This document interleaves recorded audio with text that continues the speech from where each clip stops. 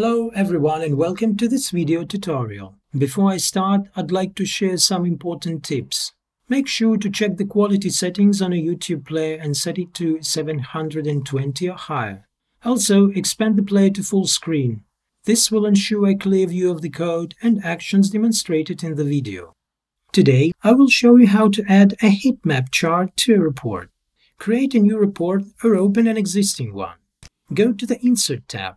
Click the Chart menu, select the Tree Map category and choose the heatmap type. Add this chart to the report, such as by placing it on the report page. Open the chart editor and define the data columns in the value field. For data analysis using a heatmap, add data columns to the X and Y fields.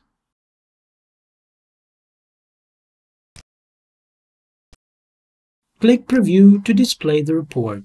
The heatmap chart will now be rendered. If needed, you can swap rows and columns.